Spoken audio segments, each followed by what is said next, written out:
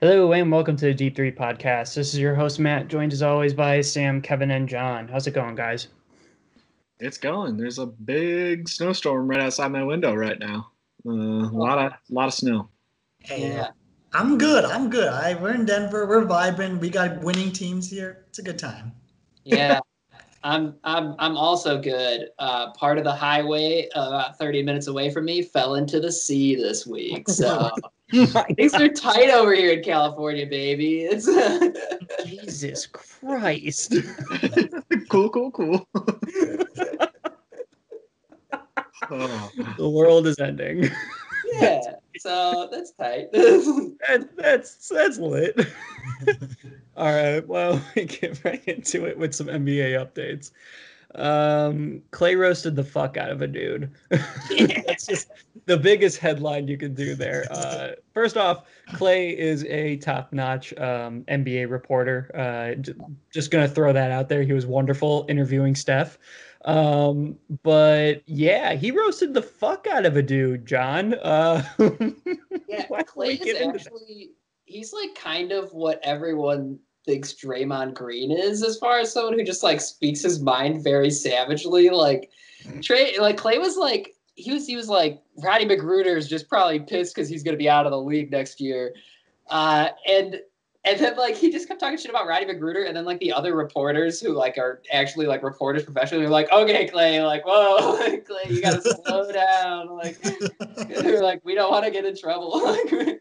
And Clay's like, oh sorry, it's hard, Roddy's just such a piece of shit. I don't like. I mean, like in all honesty, like if me and Kevin were there, we would just be hyping up Clay. Be like, dude, go off. Let's go, King. Let's go, King. Yo, all I gotta say is Clay for TNT. I want Clay on that TNT crew, just roasting everyone, roasting Chuck every day.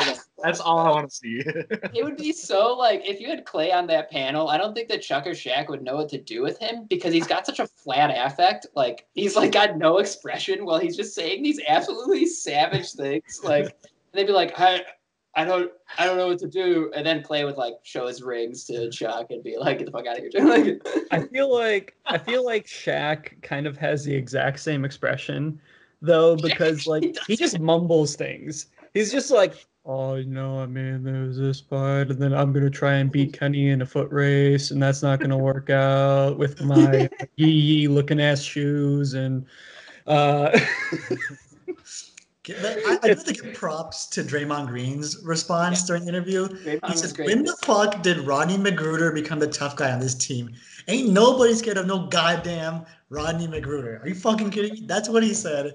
And I was just like blown away because this is the heat I've been looking for, Kevin. And I think you've been looking for this too, all right? We've been getting this like internal, like everyone's brotherly love, like everyone's just like trading jerseys and stuff. But like there's some like it's just great knowing that there's like an actual face in the league that just will insult anybody who's not relevant in the NBA. And I'm sorry, man, Ryan McGruder, you're actually not relevant. Like, apparently the situation was our boy Kevin Juan Toscano was talking to Wayne Ellington, who's the whole center part about this, like just talking some shit with him. And then Rodney McGruder's like comes in and starts like shoving like Juan. And then Draymond was like, I'm in the locker room. Like, I didn't even know any of this is happening. It's like, that's how irrelevant Rodney McGruder is.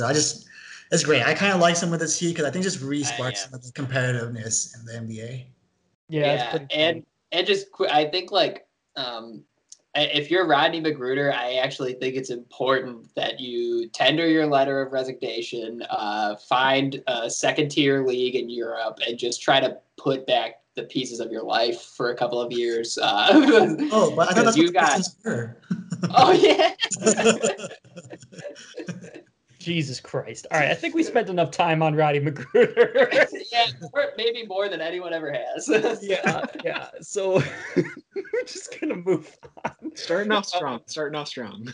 Yeah, but you want to know who is actually extremely relevant? Bradley Beal. He's just on a very irrelevant team right now. There's a stat that said that he is like the first NBA player to score, I think it was like 40 points on average and lose like 10 games. That's pretty fucked up if you ask me, guys.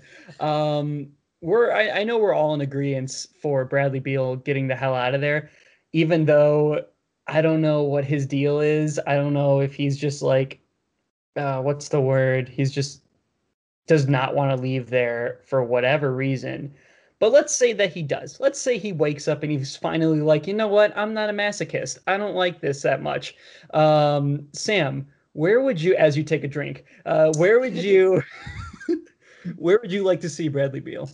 I had to clear my throat because it's going to be something ridiculous. It's a three-way trade. We're getting Bradley Beal to the Phoenix Suns in exchange for Devin Booker to the Golden State Warriors, James Wiseman and Kelly Oubre and a few first-round picks to DC. Let's make that happen. Sorry, this is going to take a little bit for me to process. Wow. Man, that's a lot. Did you just like spend all day yesterday just trying to figure that out? You do some research, you listen to some people, and you're like, this could actually make sense for everyone because, like, John, we were talking about outside of the podcast, how the whole point with DC is that they should be rebuilding and not getting older veteran talent, except for just people to be on the support role. And for Golden State, I'm glad they proved me wrong because they are actually proving me wrong. And I think it's really just a Steph Curry thing. Like, I think Steph Curry was just showing that the back-to-back MVPs were not just like for show. Like, he's still here to stay. And, sadly, no Clay here. But imagine Devin Booker, with the role he's playing right now, is a pure scorer. And with a Steph Curry-like point guard, I think it's like a perfect combo. And Bradley Beal with a Chris Paul, like, what else could you ask? Like, you're getting the point guard, shooting guard combos set right for each of these teams. And James Wiseman with DC, that's what they need. They need an actual big man, not like a Thomas Bryant who can't play defense. Get James Wiseman the face of this franchise at this point and see what we can do moving forward. I think that's fine and all, but I'm a little bit concerned about James Wiseman going anywhere. That's a bad team. If I would hate my life if I was traded to DC. I'm sorry, but like if I was like on the Golden State Warriors under Steph, under Draymond, under this amazing franchise, and then oh yeah, by the way, you're gonna peace out to DC. Hey, you got Kelly with you. You got Kelly Oubre with you. All right. We're getting Kelly back to DC. Yeah, that helps everything, man. My bad. Are we all in agreement on this? I don't think I am, but Kevin, where do you want to see Bradley Beal? I kind of like that, mostly because I think Devin Booker is fit for Golden State, and I like that kind of three-way trade. I do think I got some beef with Chris Paul, but I do think Bradley Beal and Chris Paul could be a really good combo. I think they're like kind of like both a little old school. They're both vets. They've both been around a while, and I think that'd be awesome to see. So I kind of like him going to the Suns a little bit. And I mean, the Suns got a decent team, so if they got Beal too, they'd be looking pretty good. That's decent. The problem that I have with Beal going to the Suns is that you kind of lose I guess maybe your star player. Like, I mean, yeah, Bradley Beal versus Devin Booker, you can debate that to the end of time. They're both extremely very good scorers, but like Devin Booker has a longer future than Bradley Beal does. And when you're trading him, it's just like, okay, we have an older guy now. He's a great scorer and whatnot, but like we kind of need to win a title if we're going to make this move. And they're not in that kind of position to do that. But when you have Devin Booker on their team and you have Chris Paul to help like facilitate the ball and whatnot, you actually have some planning. You have some moves that you can make. Personally, if I were the Suns, I would not go older, even though like, and that's not like a diss to Bradley Beal at all. It's more so just like you kind of lose your face. You kind of lose the face of your franchise when you trade him. John, who would you like to see Bradley Beal go to? I still like the idea of him being on the Heat, and I think that's definitely something still on the table. But I think it's an interesting idea. Yeah, there's almost nowhere in the league that would be like worse, I guess, except for like the Timberwolves. Like, but I think I would like to see him on the Heat, especially if the Heat can keep that core of like Butler and Bam. if the Wizards want to overvalue Tyler Hero, like the rest of, or at least I guess like the Miami Heat seem to, like they can go ahead and do that. I don't know. I just like it gets so sad to watch all of these games where there's a clip at the end of like every single Wizards game of Bradley Beal when he goes to the bench when they're down 20 and then he puts his head in his hands and there's a stat line underneath. It's like Bradley Beal, 43 points, 6 assists, like 7 rebounds. And then they're down by like 20 to like some fucking any team. Like it's, so I don't know. For me, on just a personal level, I just want him out of there. And I almost don't care about the fit as long as it's a team that's even league average. Is like, I just would be happy for Bradley Beal. But yeah, as far as like winning a championship, I like the Heat. I think he could give them what they desperately need, which is like a legitimate, like killer scorer. Yeah. Yeah, and not only that, but the Heat are actually like, I mean, they haven't been that great this year, but you could also kind of chalk that up to COVID cases and whatnot, and a lot of people being out, like Bam and Jimmy. Jimmy just started, and he had an insane game. My God. Sure did. Yeah, thanks for that. Thanks for that little wink, wink, nudge, nudge there, John. That was appreciated. But no, dude, Bradley Beal deserves so much better. He deserves so much better, and that's all we want for him. John, this is going to be your most hated thing to talk about, but we kind of need to bring it up. So let's talk about the Mavs a little bit. I wish my computer would have crashed during this segment. Dude, what's going on with the Mavs? I don't get it. I honestly don't get it either. I don't know how they're this bad. And Kevin, I'll let Kevin give whatever he thinks the case is. I'm sure he's going to blame Luka too much for this. And Luka can't be blameless, in a situation where things are this bad and the roster doesn't seem like it should be a team that's losing this many games. There's got to be some blame on Luka. I just don't think that like.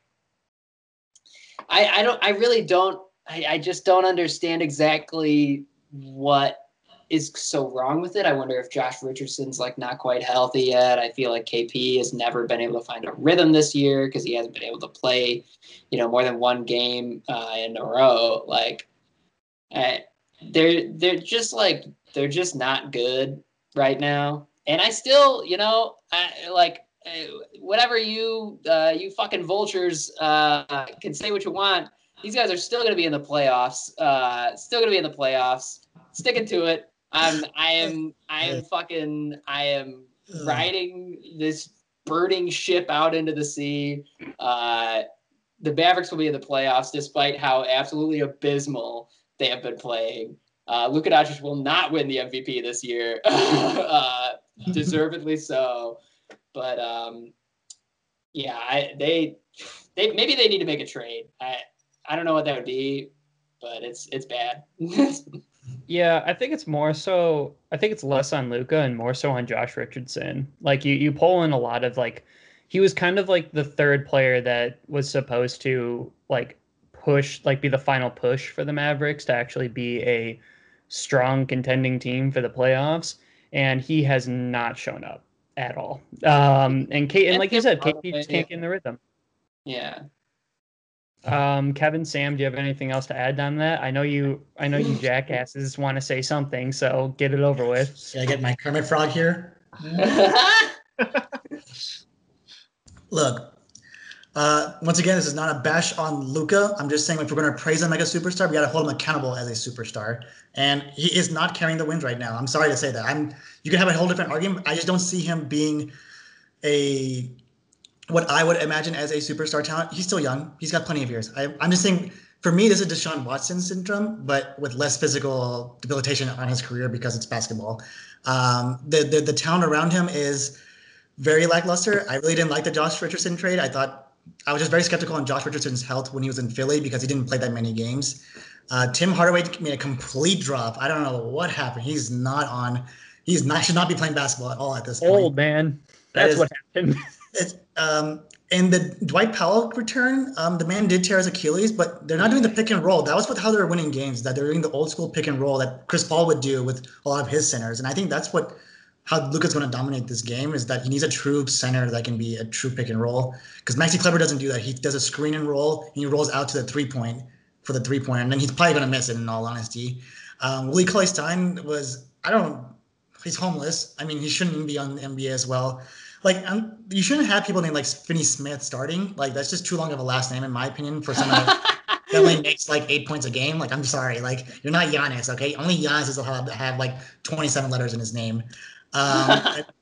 This team is full of guards that are way too small. Trey Burke, Jalen Brunson. I think they're very smart, but I don't think that's what you need on this roster. You need tall guys. You need to play big basketball. And I think they're failing Luka a lot. Rick Carlisle can only do so much, and I think his rotations are very bad, especially compared to last year's team, which was, in my opinion, still a significant jump for only trading off like 1 or 2 players. So Dallas, do better. I mean, do worse because I'm a Spurs fan, but do better for Luka. I think that's a very accurate thing to say, that they're kind of failing Luka, and I do think that has a lot of truth to it. Kevin, is there any 2 cents that you wanna throw in? Yeah, I really don't put this all on Luka. I mean, obviously, like John said, I think he does have to have some blame in this, but I think it mostly is. Sam, you put it perfectly. It's kind of Deshaun Watson syndrome, whereas the rest of the team seems to not really care. Like, when Luka's your main person to get rebounds, like even KP and Willie Cauley-Stein aren't getting rebounds. They're averaging like maybe 5 rebounds each or something like that. Like against the Jazz, one of these games, Luka had like 7 rebounds. The next highest was, or Luka had 6 rebounds. The next highest was like 4. Willie Cauley-Stein had 3, and KP had 9. Sorry, but they're like, the team isn't doing much else to help. Like it seems like they just don't want to help. Josh Richardson's trash. He's playing like 25 to 30 minutes a game and scoring like 4 points and getting like 1 rebound and 1 assist. Tim Hardaway Jr. is old. Finney Smith is almost useless. This team is just very, very thin, I think. They have some people who can play well sometimes, but no one else really consistent other than Luka. KP obviously is good, and we know he's good, but he's just not consistent enough yet. So I think they really need to trade for someone, but I don't know who they can trade, because if they get rid of KP or Luka, they're screwed even more. So I don't know what you do, because I don't know any team that would be like, yeah, give me Willie Cauley-Stein for someone. I actually, Kevin, I think you touched on something very important too, is that like Luka is the best rebounder on that team, and that's always, that's been a part of his game since like he was in Europe. He's a good rebounder. KP has never been a good rebounder, and he's just not a physical enough player to do it, which is silly because he's 7'3". Exactly. You should be able to get rebounds just by being tall, and he just doesn't. I think that like someone that would be great on this team, because you mentioned, Sam, the pick and roll chemistry that Luka just doesn't have with anyone right now. I wonder if they target someone like Clint Capella. I'm in. Like that could be not only like a great pick and roll partner, like, which we know he can do because that's what he does with Trey. That's what he did with James Harden. That's his bread and butter. He's also one of the best rebounders in the league. So, if you could get Clint Capella there, and if he was healthy, I think that makes this team at least like more stable. I just wonder, like, obviously, of course, I don't know that Clint Capella is even available, but I'm just like, there should be like, they have to make a move at some point. I think that this is getting like, and here's the other thing really quickly, so we don't talk about this too long, but they're 30th in the league in 3-point shooting right now. I don't think that's going to continue. They have a lot of guys on this roster that are good 3-point shooters. And I think that eventually, it's going to regress back to like the norms that they should have. I'm not saying they'll become the best team in the league at it, but I can't imagine they stay at 30th, just given the guys that are on this team. So I think that's going to be a big part of turning things around.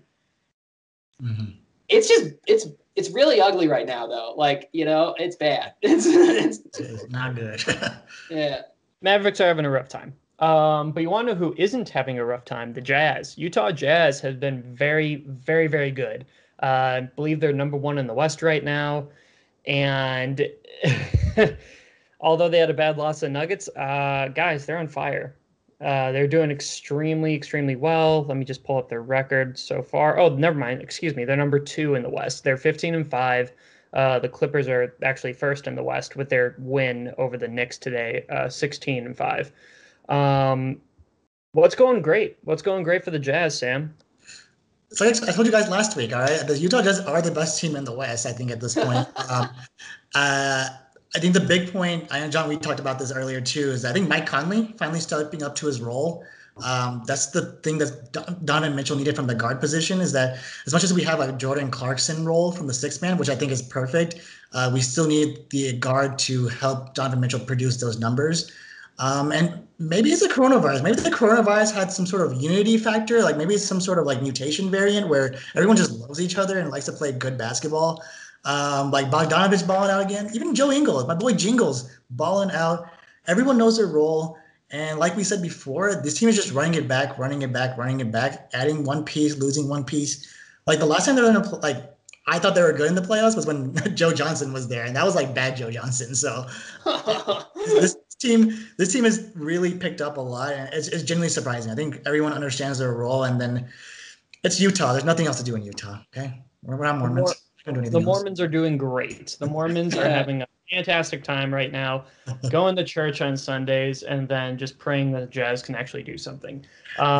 Kevin, what do you think is the who do you think is the biggest factor in their win streak? I think it's not any one person like most teams. I think they're much more like a Spurs team from a couple years ago, where like every single person they have like 7 people every game getting double-digit points, and they're playing. Everyone's playing both sides of the court. Like it's not like you have 2 people who are your scorers who just play offense and just get all your points, and then the rest of your team on the floor plays defense. Like everyone's doing everything at all times, which is awesome to see. Mike Conley's playing great. I think he is probably the person I'd point to say is making the most impact, just because his play last year to his play this year is such a big jump. Even if his stats aren't like unreal or anything like that, I think he just has a lot of impact on the team. And I don't know. I'm impressed with this team. I don't know if they go up against a Lakers team or a Nets team in the playoffs that they do well against them. But right now they're looking pretty good, especially for regular season. And I don't see that stopping anytime soon. Again, it's hard to not do well when you have 7 or 8 people every game scoring double-digit points. That's awesome to see. Yes, it is. It is wonderful to see. But on the side of the East, in this corner, we have the Brooklyn Nets, winning 6 of their past 8 games with James Harden. Only lost to Cleveland, but they have beaten Milwaukee, Miami twice, the Hawks, and the Thunder. John, are we ready to side with the Nets? Yeah, sure. I don't know.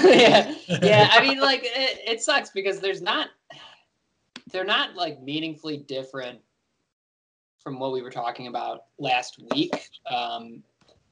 As in, like, they're still having these very high-scoring games, but it's just like you just get to the fourth quarter and they get to choose between having Kevin Durant, Kyrie Irving, or James Harden just, like, completely close out a team, when none of them have to try their hardest throughout the game. They can always just, like, depend on one another, and they're still, like, not gassed in the fourth quarter, and they can just light people up.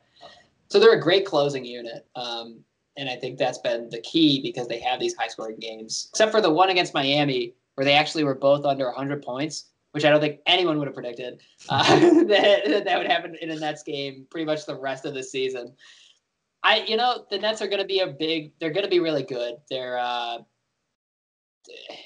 it's just they're going to have some frustrating losses, I think, that are going to make it really difficult to figure out what we can really expect from them once we get to the playoffs. Because it's just like it is still very much like offense, and some more offense. Like I think they're a lot of fun. I just like they're obviously I feel the same as I did last week.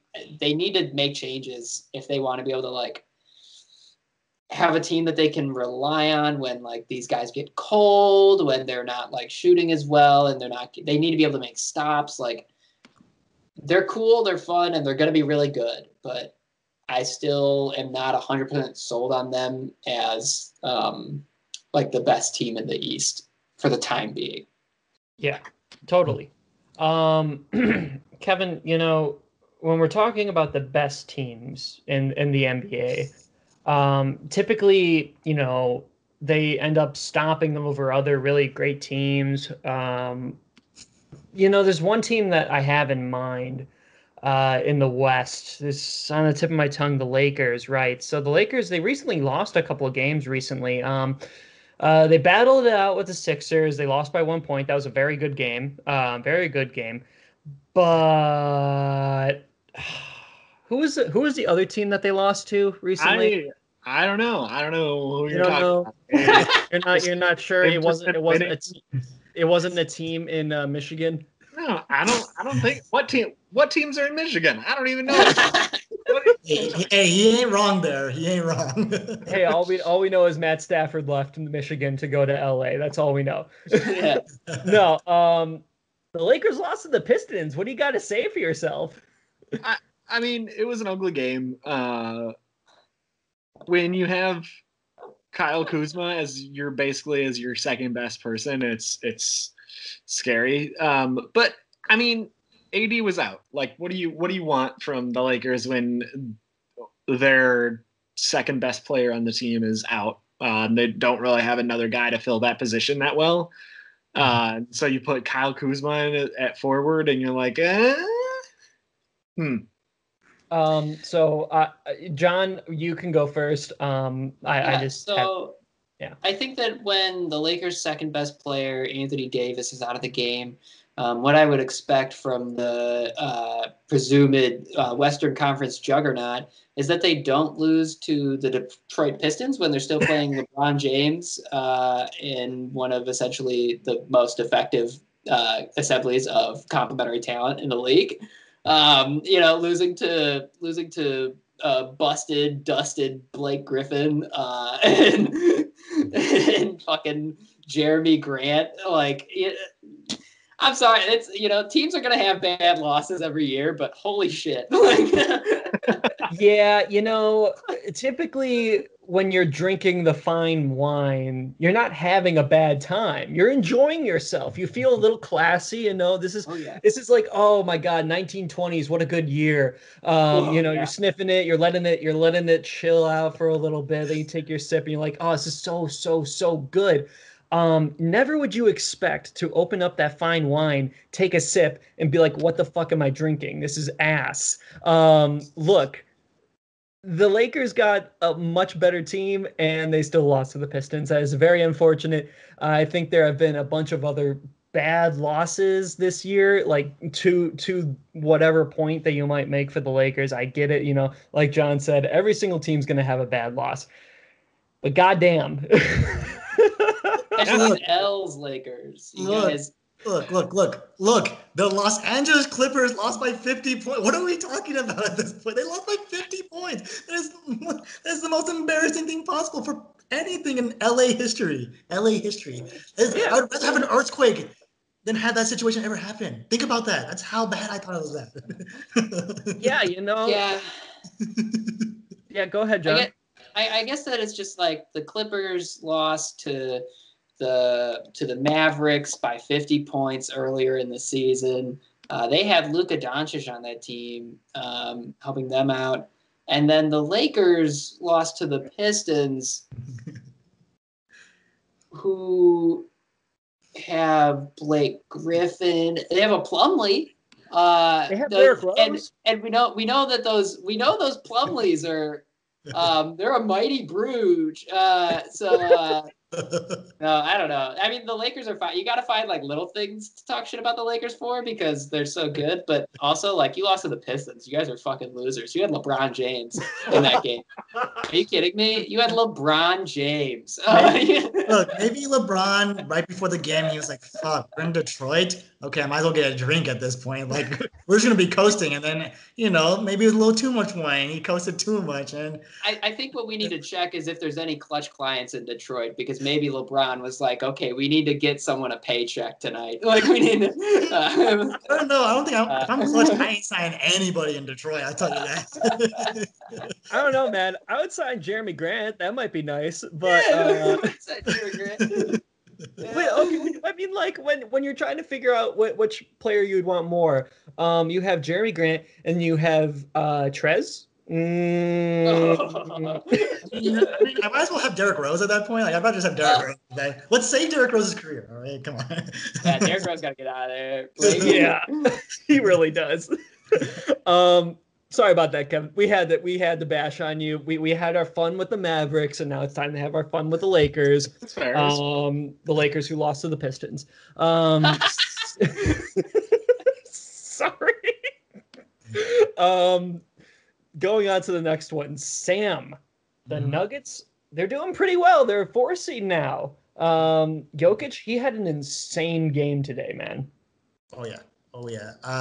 Look, I think the thing is not questioning Jokic because we know how superb he is. The question is the supporting cast, and I think the real X factor to this, and not even X factor, the guy who should have been here for finally following the protocols for COVID is Michael Porter Jr. That guy is actually, I've never seen such like swag to a player like that was a late lottery pick. I mean, the guy balls out like he should have been number 1 in that draft at that point. I'm genuinely impressed. The composure for this team is, I don't even want to say the composure for this team because the team is not really that existent, but I think some of the pieces are finding their roles. Like Paul Millsap should be homeless at this point. I don't want him doing anything. The man's free throws are horrendous. Like, I don't think you could be that short unless your name is Dwight Howard. Yeah. Like, I think like a key factor is Michael Porter Jr.'s presence. We're getting some Jamal Murray, some presence there. I'm actually more surprised with JaMychal Green. I think he actually found the true role. I think he was not utilized correctly at the Clippers. I think before that he was a great player for the Memphis Grizzlies. And I think he actually found his key spot with the Denver Nuggets. So I'm impressed. Jokic is Jokic. I mean, the Joker is going to do what he's going to do at this point. So I don't know how sustainable it is because I don't trust Michael Porter Jr. following protocol again. So. Yeah, that's totally fair. Kevin is sitting pretty over there with Joker on his team. Hey, he scored like 75 fantasy points today. I ain't complaining, and he ain't going anywhere. We'll see. We'll talk. Kevin has to say that because then Brian and John will feel the need to throw out more trades. One of these times I'm gonna get one of you two to just offer me just too much, but you won't think I'll take it, and then I'll take it and take your entire team with you. Maybe. Yeah. I do just want to say, like, about the Nuggets and about Jokic specifically is Jokic obviously had an incredible game today. He had like 45, 47 points or something like that. Let me tie this back quickly to the Jazz. What the fuck did we sign Rudy Gobert to that contract for? If Jokic is going to come in, that's like, you have Rudy Gobert. You don't have him here to stop fucking like Clint Capella or whatever. Like, you don't have him there to stop like these guys that are good centers but not great ones. You have Rudy Gobert there to be competing against those guys like Jokic. And Jokic comes on and he absolutely dominates him. Like, it's not even like there's like no ifs and or buts about it. He destroyed him. And Jokic is obviously like either the best or second best center in the league. Rudy Gobert, like, that's the game that you mark on your calendar and you say, this is my matchup. Like, this is the night that I'm here for, and I need to show up and show why I'm valuable. And he got literally like clobbered. It was embarrassing. I don't know. Like, obviously, it's hard to stop someone like Nikola Jokic. You can't double a guy like that because he's so efficient scoring, but he's also such a unique talent passing the ball that you can't really double someone like him. Regardless, like Rudy, I'm sorry, like you can't let that happen. Like when we get to the playoffs and you guys inevitably are matched up again, like that cannot happen. That cannot happen, Rudy Gobert. Hey, man. That's all I gotta say. Hey, I don't worry. I already printed out his ticket back to Paris. Don't worry. We'll see. We'll see. Jesus Christ! Look, defensive player of the year, my ass. Why don't we get into the game of the week? This game of the week, we had the LA versus Philly. Turned out to be a really, really good game, guys. I think the biggest, in my opinion, there was a lot of like Embiid, clearly like, oh my God, MVP, he's going to be killing it. This really solidifies everything. But the person that really stepped up in this game was Ben Simmons, in my opinion. The dude was guarding LeBron like no other. Not to mention that he got a triple-double in that game. The dude balls out. The dude was balling out. Obviously, the 76ers won the game, but why don't we go around the podcast and just give our little 2 cents on what we liked about the game and what we are hoping to see from these two teams again. Sam, I'll start with you. Kevin, I'm very surprised. Our boy, very dirty basketball at the end, like we can't be hurting our MVP like that. No, look, I mean, like it was uncalled for. I can definitely say that. I don't think it really questions LeBron's character, in my opinion. I think it's a different thing. But, in my opinion, I think Anthony Davis played very bad in that season or in that game. I don't know if you guys heard the interview on Bleacher Report where he said it's harder to play FIFA than to guard Anthony Davis for Jordan. I was like, oh, okay. Yo, I like this kind of beef, guy. I need this kind of beef in the NBA because I don't like the lovey-dovey. I'm sorry. We watched the documentary, 90s basketball. We had Jordan balling out. That was fun shit where everyone's just talking smack and then, just balling out at the end of the day. And Joel Embiid, I think, was, like you said, I think we all knew Joel Embiid is going to be his game at this point. Impressed by Ben Simmons. I was a little questionable on the defense because, John, we were talking with the Marcus Gasol. When Marcus Gasol and LeBron James become a very interesting duo, that can be very dangerous on the pass and go, cut into the paint. And I think Ben Simmons got a little lost then, but I still respect the young king, Ben Simmons. And I think the disrespect I've given to this man, not Ben Simmons, who I'll bring up now, is Tobias Harris. I know we disrespected him a lot. Props to Doc Rivers because he actually gave this man a reason to earn that bag now because he is balling out. Definitely knows his role. I mean, he coached him back in when he was in LA, and this team is finally finding some sort of sense. And I think it just might be a culture thing where Doc Rivers comes in. And I think a big thing is you're having the right people who are holding people accountable, which Brett Brown never did. He reminds me of Scott Brooks, where he takes the blame for himself. Blame your players. They're being paid way more than you, and they're going to last longer than you, right? You throw them under the bus. And quick side note, that's why I don't like Brad Stevens, because he doesn't do shit for the Celtics at this point, okay? And this team is doing a great job. And overall, just a great, fun game. Yeah, you just had to throw Brad Stevens on the bus, didn't you? And Kemba too. Oh, yeah. Oh, God. Kevin? I really liked this game, but I was really disappointed in especially the Lakers bench. They were just not showing up to play at all. Wesley Matthews, almost no stat line. Montrezl Harrell shouldn't get any playing time at this point. He has not done anything this season. Last year he was 6th man of the year, and then he comes to Lakers and is like, yo, best I can do is 2 rebounds a game, maybe 2 points and 1 assist. On 20 minutes of playing time. It was bad. And I don't know. I think it was really impressive to see Ben Simmons' defense. Joel Embiid obviously always kills it. But I think this 76ers team is definitely beatable, and I think beatable by the Lakers especially, and I think the Lakers just weren't showing up to their full potential. But this is still the series in the playoffs or finals that I want to see the most, is these two teams going up against each other, because I think it's just a really fun matchup to watch because I think they are really evenly balanced in a lot of ways. And so I just want to see more of these games. And I think 60-70% of the time, I think Lakers are going to win. but I think the 76ers played really well and took advantage of every mistake the Lakers made, and that's what you got to do to beat them. That's a fair point. John?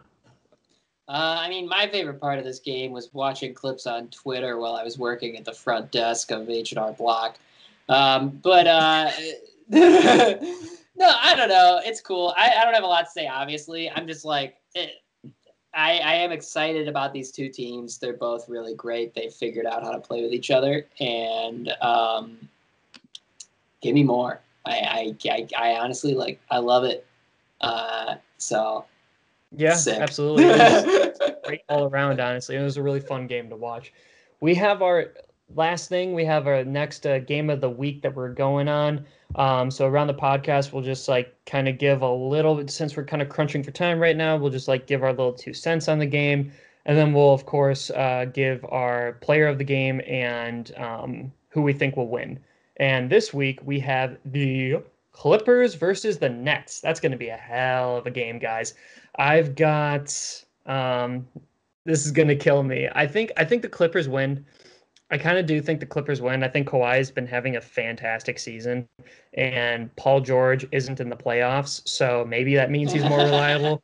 That was my Paul George slander for the episode. I think it's going to be really close, but I think Kawhi is going to pull it out for them. Sam? I think we all know the interesting matchup is going to be Kawhi KD. It's really the whole like story over the past like 5 years, like who's going to be the quote unquote number 2. I guess like we're defining it where Kevin Durant was always number 2, but we're kind of seeing now Kawhi's transition because we lost KD for a little bit and then he sold out to Golden State. So he kind of like dethroned himself there on his own. And I think that'll be a fun matchup when it comes to probably the best offensive scorer ever. I think that I could probably say that. I'm very confident that Kevin Durant is probably the most deadliest scorer ever in NBA history. And you're probably going against one of the best defenders to play the game as well with Kawhi Leonard. So I think that'll be the key matchup to watch. And I'm going to go, this is bad, but I think I'm going to go with Kawhi Leonard and the Clippers. I think they can pull it off. That's fair. It's hard, man. Kevin, what do you got? Yo, y'all are tripping on some whack shit. Nets are going to take this by 20 points minimum. Like, I don't know what. Nets are going to destroy the Clippers. Listen, yeah, Kawhi can play defense. Paul George can play defense, sure. But you have 2 stars. The rest of the Clippers team is abysmal. And you have 3 superstars on the Nets in Harden, Kyrie, and KD. So one of them at all times will be open because you only have 2 people to defend against those 3 people. So you just pass it to whoever's open. You win the game. This is gonna be, if there was gonna be one more blowout in the season, like the Clippers Mavs earlier, it will be this game. I don't think it'll be that much, but I think the Nets are going to embarrass the Clippers, and Paul George is going to whine on Twitter about how bad James Harden absolutely roasted him. Yo, go off, King. I like that. I like that. Ridiculous, but I love it. Who guards Kyrie on the Clippers? Who guards Kyrie? Reggie Jackson? Reggie Jackson? Are you fucking kidding me? Who needs to guard Kyrie? He's going to go like 2 for 17 at this point. I mean, I can't trust on the consistency of a Kyrie Irving at this point. You said 3 superstars. What are we talking about? Kyrie Irving? Get him off that list. Stop. Kevin Durant's the best player in the NBA at this point. John, do you want to chime in?